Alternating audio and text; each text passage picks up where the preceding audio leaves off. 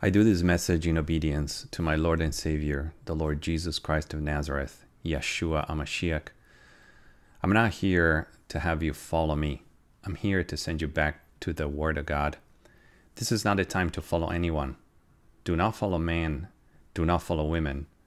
But follow the Word of God and ask the Holy Spirit to teach you all things. This is what we are commanded to do.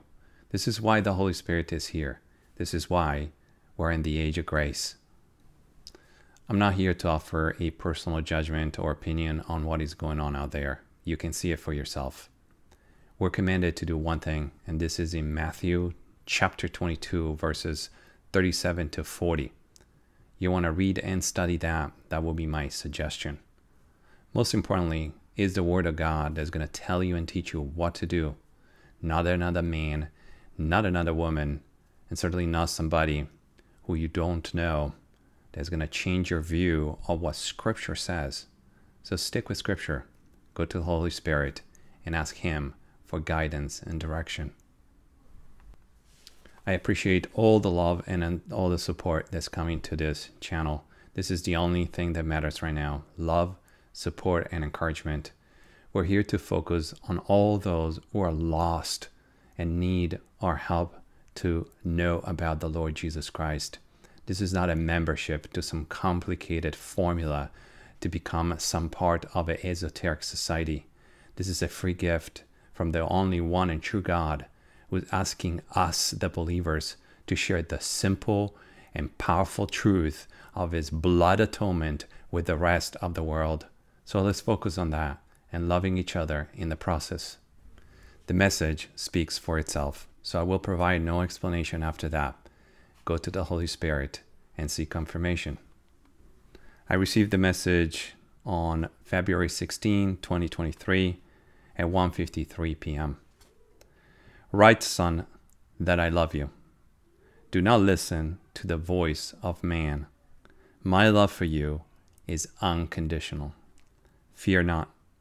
You're walking in my light. Abide in me.